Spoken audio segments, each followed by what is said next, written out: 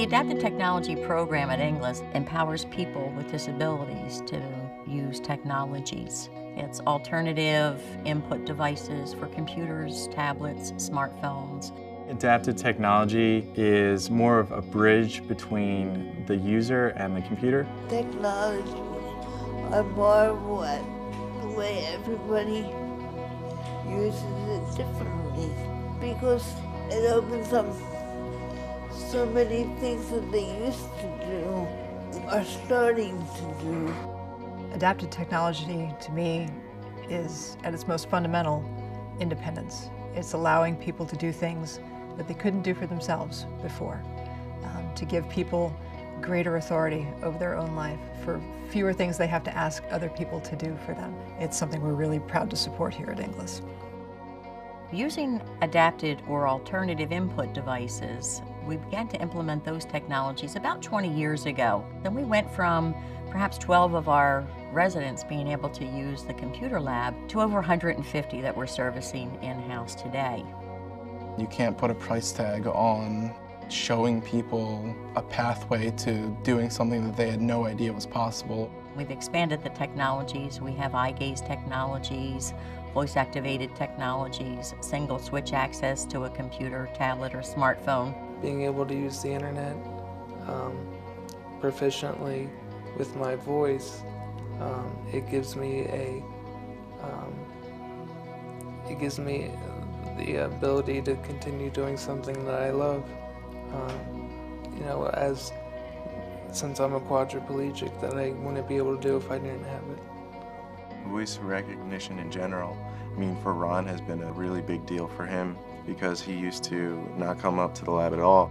Now he's up almost every single day. He watches all his favorite TV shows, watch concerts, and it's opened up a whole new side of him that we haven't seen before. We proactively went after a grant from Pew Charitable Trust to fund our community computing program.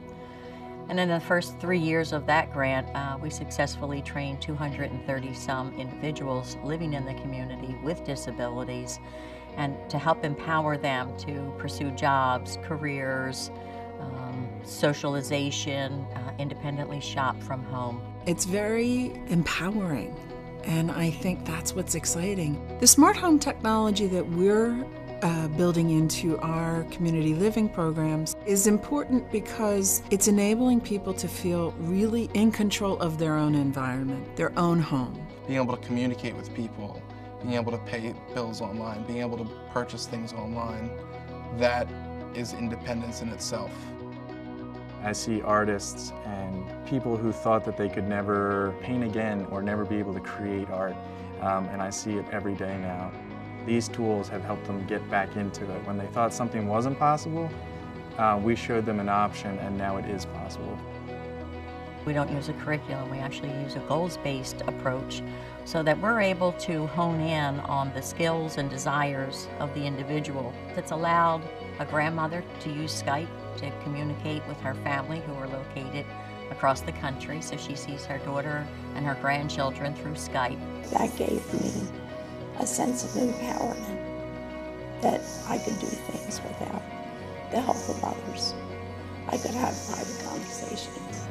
All of our residents go through an assessment and training period so that they learn to use these adapted technologies based on what their physical abilities are. Stuart, who's a resident here at Inglis, has severe mobility restrictions, a really smart guy, but if you're a smart guy who can't turn the page in a book, how do you study? How do you read?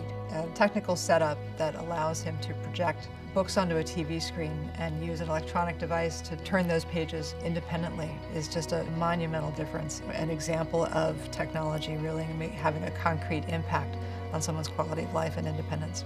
We're not just plugging in smart home technology. We are doing it in such a way where we're engaging with the person. It's not just kind of plug and play. We're really adapting it to that person and then helping them use it well. Trying to predict where technology is going to go for people with disabilities, it's really wide open. I can envision bringing a lot of really smart people together from the technology world and from the medical world and the people for whom we're trying to develop solutions and really have them play together and create solutions that are going to serve them, but also serve the world.